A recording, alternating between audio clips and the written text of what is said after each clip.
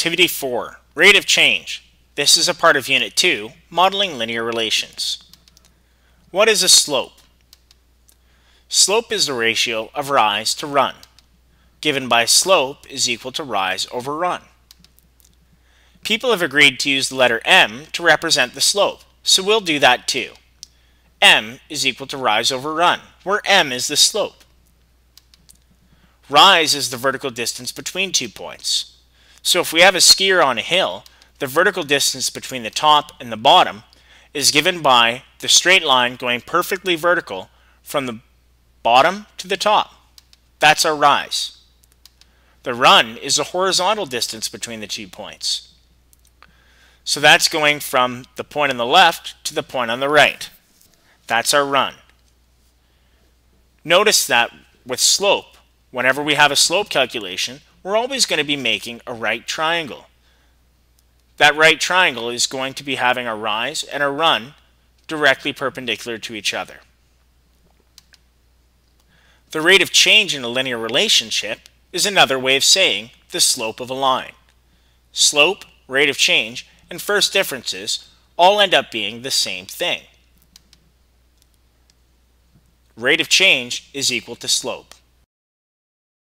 In a linear relationship, you'll find many different types of slopes. These slopes tell us about the relationship between two values.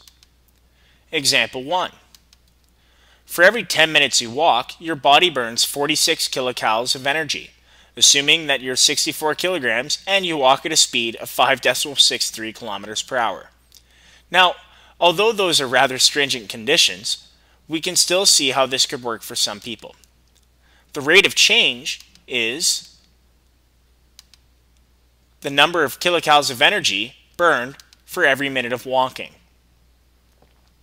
So when we find the rate of change of somebody's body, we're finding it as 4.6 kilocalories per minute. So rate of changes that are common are like speed, amount of dollars per hour, other items that compare an amount versus another amount.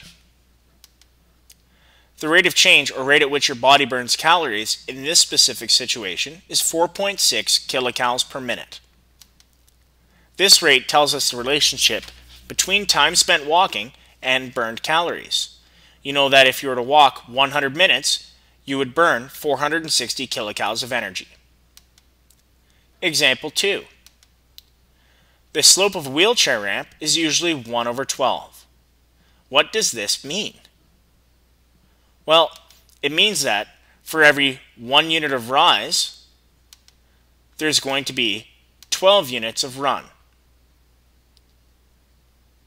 This is important because most wheelchair ramps have to be built to specific situations that can help people out who are in wheelchairs.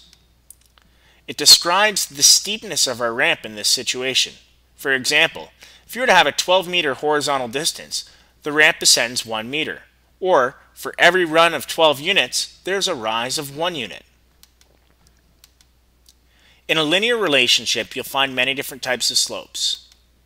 Example 3. What is the pitch of the roof? Here we have a roof. It has a rise of 3 meters and a run of 6 meters. Calculate the pitch of the roof. Well, builders refer to the steepness of a roof as its pitch. Steepness and slope are very similar. Try calculating the pitch of this roof and then come back to check and see if your response is the same as ours.